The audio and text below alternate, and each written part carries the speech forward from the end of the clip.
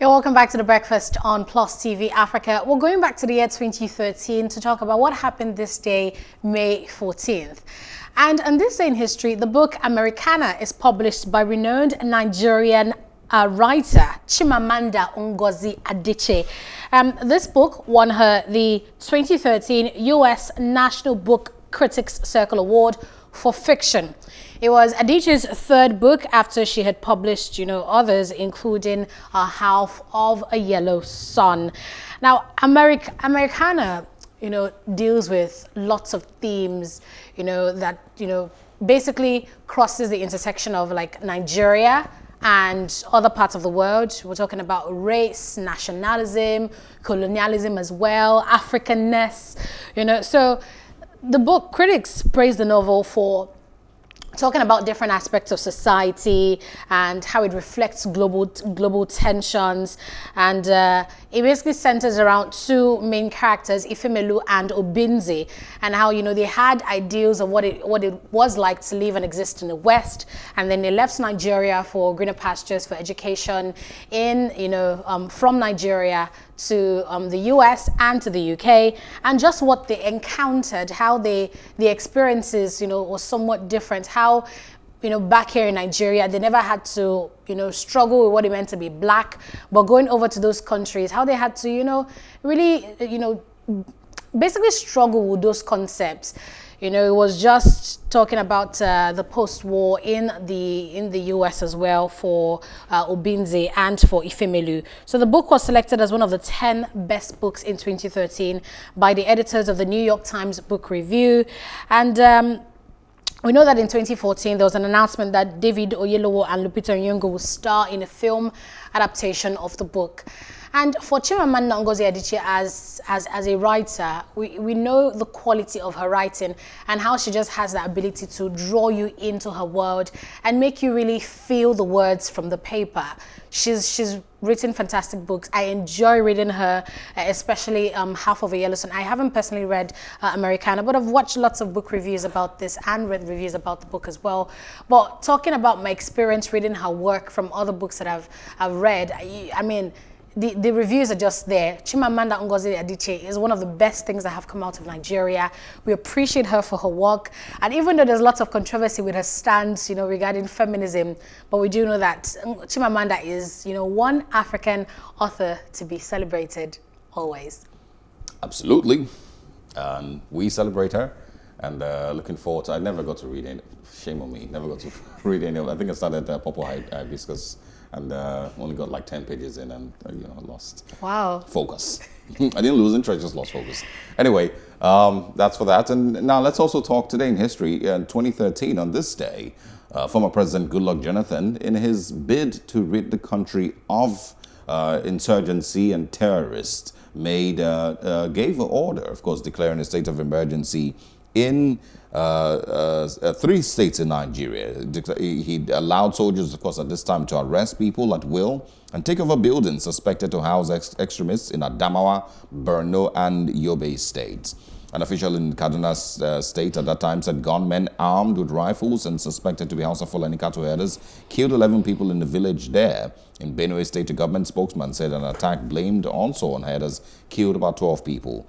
And of course, the president at that time was left with almost no other option than to declare a state of emergency in these states. The order was issued and, of course, applied to Borno, Yobe, and Adamawa states. He also ordered more troops to be sent to northeastern states.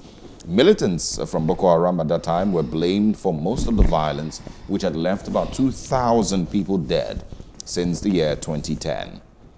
He also noted the rise of insurgent violence in states, other states, including Nasarawa, where scores of police officers were killed.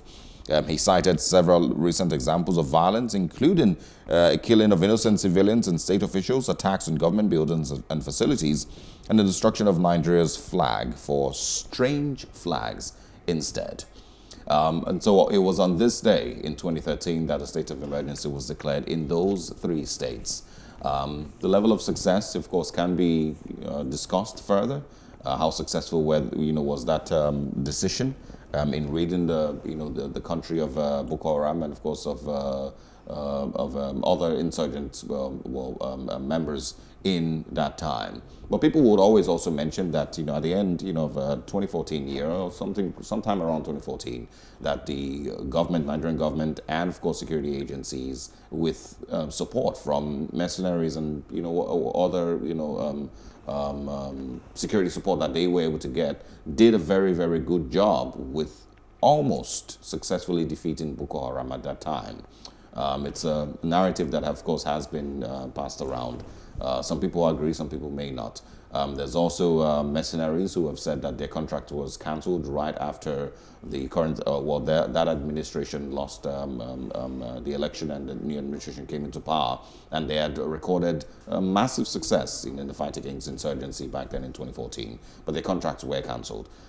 But there have been, over time, numerous steps taken by previous governments and the current administration to win the war against insurgency. Unfortunately, we still are dealing with Boko Haram, with ISWAP, and now with so-called bandits, with herders and the likes. Kidnapping, of course, has also become one of the things that we've spoken about the most in the last couple of years.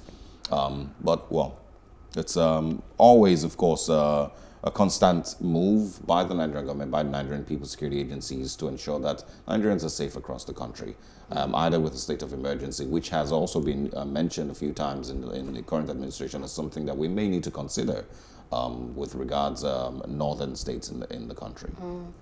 Yes, back then, you know, when the state of emergency, you know, was declared, just so we can you know, have a grip on the whole terrorism issue. And yes, you can argue that the Goodluck administration did, you know, try some steps, and it was one of the things that, you know, the current president, you know, rode on in his campaign. He was going to defeat corruption, tackle terrorism, but, you know, they came into power and begin to blame the, you know, past administrations. I don't know why they keep doing that. Even governors, whatever challenges they say, rather than fix it, they begin to say, oh, the last administration left 0 naira in the coffers. This was what we met. But you've been there for 4, 5, 6 years. Why hasn't it changed in your time? You know, so I just feel that there's a long way to go. And I really hope that the next administration that comes into power in 2023 doesn't say, oh, this was how we met it, but actually does something to make it better. Well, the way things are going, there's going to be a lot of blame. You know, for, you know, the current administration, the way things are going, you know, there's always going to be some space, you know, for someone to say, oh, well, you know, in the last 8 years with you know, the Buhari administration, these things weren't done well, that wasn't done properly, that was left unattended to here and there. And so, well, like you said, we hope that, you know, whoever it is ignores some of all those things and just focuses on doing the job of fixing Nigeria and fixing our country. All right, stay with us. We have our first major conversation coming up. We are going to be talking about the need for a national dialogue. Do we, as a country, need to have these discussions again? We've had one a couple of years ago that was never really implemented, and the resolutions from the national dialogue are still, you know, have been ignored by the current administration. So do we need to have another one? And is it also important to know if, you know, we'll get into it after this short break. Our guests will be joining us. Stay with us.